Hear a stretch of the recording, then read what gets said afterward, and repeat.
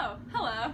Did you know that electronic devices, including cell phones, computers, gaming systems, outnumber the people living on this planet?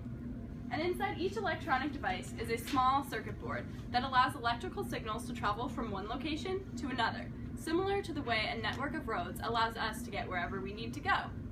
These circuits are created through a process called photolithography. Essentially, a plastic sheet is coated with a chemical called a photoresist and then exposed to light through a mask.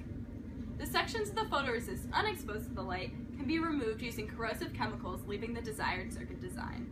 Unfortunately, many of the chemicals currently used to remove photoresists are toxic or carcinogenic and are known to cause significant groundwater and air pollution. My name is Jordan Mattheisen, and I'm a biochemistry major at SImmons College in Boston, Massachusetts.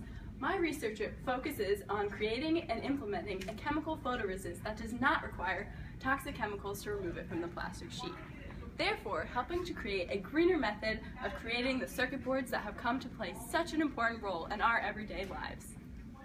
The chemical that I researched is called a polymer. A polymer is basically a fancy way of describing a molecule that is made up of several repeating smaller molecules called monomers. You can think of the monomers as the links that are strung together to form a chain that is the polymer. By linking two different kinds of monomers, we can get a polymer with physical and chemical properties of both of the monomers.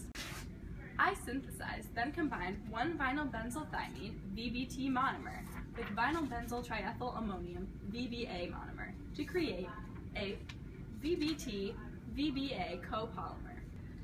This polymer can be dissolved in water and applied to surfaces in liquid form. But when exposed to light, the different polymer strands will link together, forming a net-like structure on surfaces, causing it to stick. After portions of the coat have been exposed to the light, the areas that were left dark by the mask can then be washed away, not with harmful chemicals, but with water. These properties make this polymer useful for simplifying and greening the methods of photolithography currently used in the electronic industry worldwide. Chemistry is so exciting because it is constantly being used to improve everyday life, whether that's by making processes more efficient, quicker, or by creating new processes altogether. It's a collaborative experience requiring critical thinking and problem solving.